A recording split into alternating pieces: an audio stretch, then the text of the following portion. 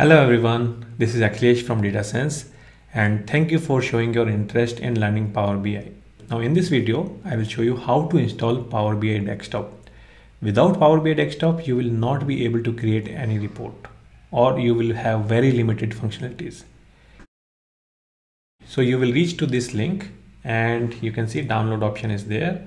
When you click on it, it will show you two options, 64-bit and the 32-bit. Which one you want, it depends on your system. How to check which one is your system requiring? So you can go to search in your system and then go for control panel. Control panel will open some system settings and there you will be able to check what kind of system you are currently having. So system and securities, then system, and it will show you the system type, and here I can see that my system is 64-bit. So for my machine I need this one. Click on download and then you will receive a file like this.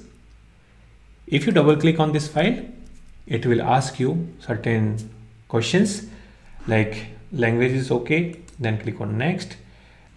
You can again click on next and then terms and conditions you need to accept.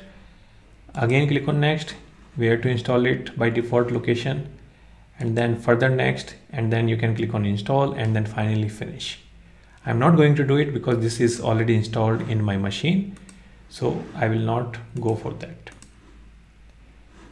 So once it is downloaded, you can search for it, type Power BI, and if I click on Power BI Desktop, it will open Power BI Desktop application for me and I can start working after that. So rest of the things we will discuss in the next sections, but this is how you will download the Power BI Desktop.